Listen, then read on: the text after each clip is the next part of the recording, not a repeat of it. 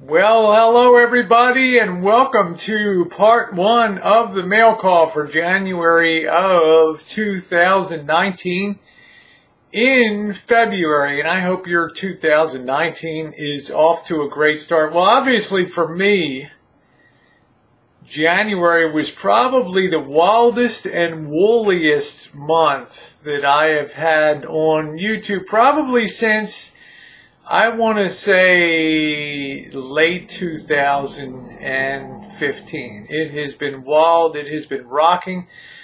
I've been buffeted by more cross currents over the last, over that month of January, whip to and fro. I know I caused some problems for some people. I know some people caused problems for me. But all in all, I think that through all of that, it's a question of how you move forward. And I've had a lot of time to reflect on things and take lessons that people have given me, particularly on things that may not appeal to them, such as certain things on street streams. And, kind of own that stuff. And as much as my opinion might differ from yours, I understand it is still a place where there's going to be a diversity of opinions. I may not have to agree with them, but I should honor the differences of opinions that are out there. So let's get to part one.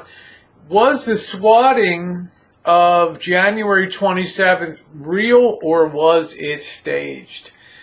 I can't think of anybody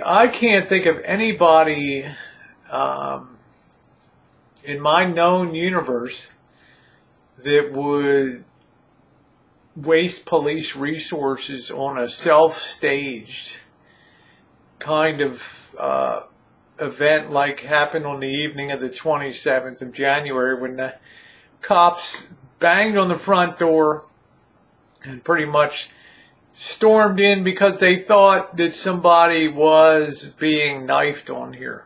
Okay? I mean, it would take a person with just zero grounding in life to do that to themselves. Okay?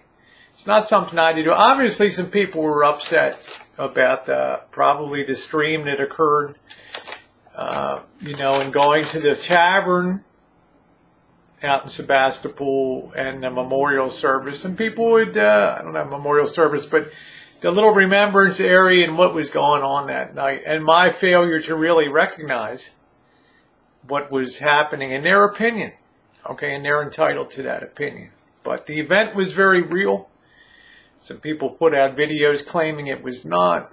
But at the end of the day, I've put out the incident report number multiple times. I've given a number where people can call with that incident report and find out that, yes, in fact, it did happen. Whether people choose to, I can't worry about what people do. I put it out there. There's some people that choose to ignore because they run an agenda. There's some people that deny it because they want to be dislikers on the channel. I get that. But they have to face the reality that it is out there, and it did really happen. This person says, I never heard Jen's side of the police visit. Were there guns drawn? I will not comment on anything on this channel related to firearms. Okay? We're allowed to go to the gun range. We're allowed to have you guys along. There's no issue with that whatsoever. But what I refuse to do is to describe police encounters that happen here on the Rancho. This is not the first time the Rancho has been swatted, believe me, over 6 years, trust me, okay? But I'm saying I will not comment on police tactics or the disposition of the police in terms of their armaments when they arrive here on the Rancho. I will leave it to your imagination. If somebody calls and says that there's somebody engaged or maybe on the wrong end of a knifing incident by a spurned ex-boyfriend, the cops are going to come in pretty aggressive. They ain't going to beat down a door. Okay? I mean, you got a hell of a time when you come up here and see a metal outer door, security door. You're going to have a hell of a time battering that door in. Okay? Let's be real. All right? And the fact that the call came in a certain way alerted the police that they did not have to be on their highest priority with the way that they appeared. But I will not ever comment on the use of firearms in any type of police engagement. Let's see, number 3. I heard a guy on another channel threatening to cause harm to Elvis and maybe you. Any comment on that? It's a big universe out on YouTube. You know, I think this person's referring to Melton John and his recent appearance on the scene in late January. People run all kinds of programs here on YouTube. I still contend it's going to be the person that will harm you that you're never going to see any profile or any presence of here on YouTube. The people that come on here and threaten through hidden names, and they're not the ones I believe that you really have to worry about in terms of bodily harm.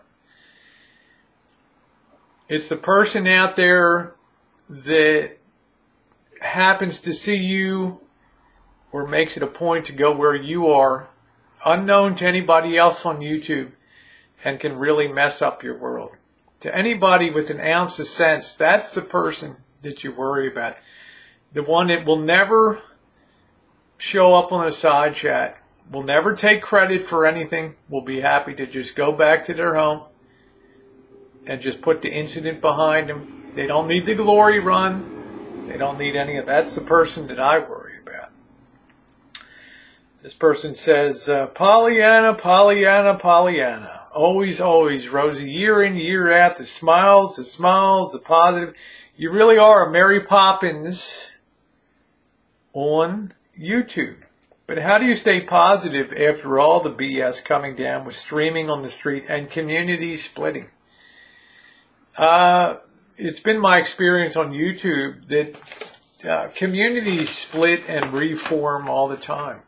I've seen it myself.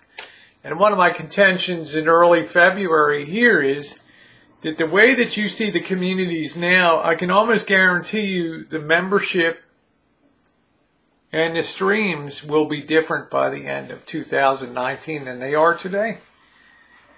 Because things change, content creators do new things.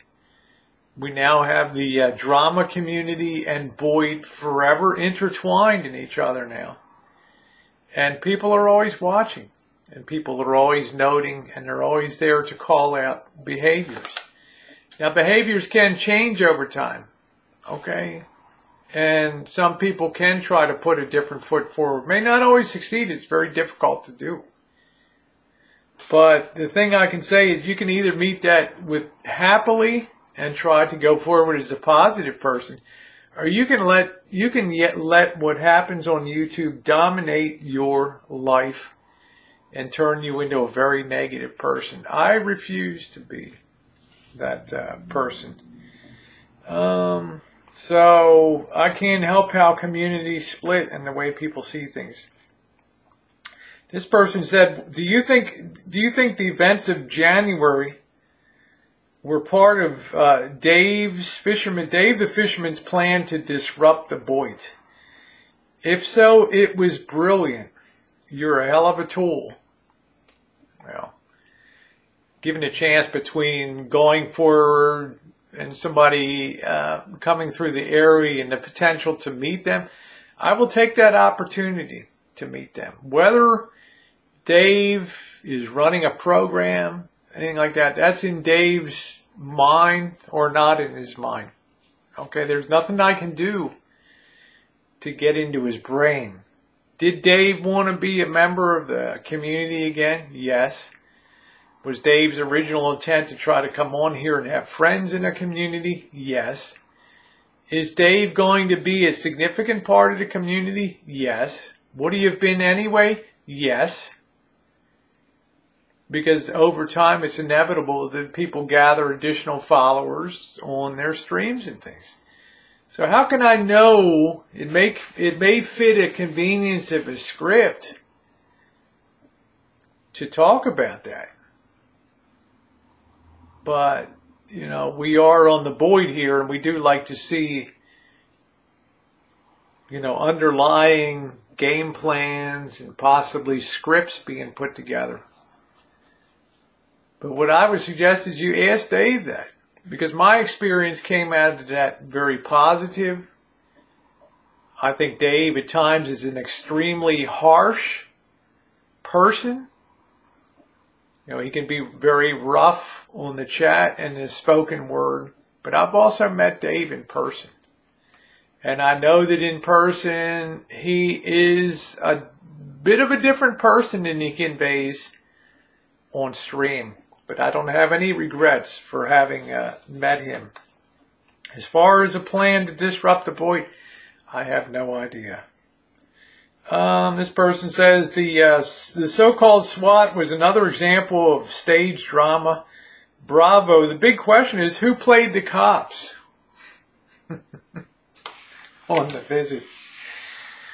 It is what it is. Huh? Anyway, I want to thank you for being here for part 1 of the mail call for January of 2019 in February. Have a wonderful rest of your month. And one thing I can tell you, there's always more to come. Thanks, everybody.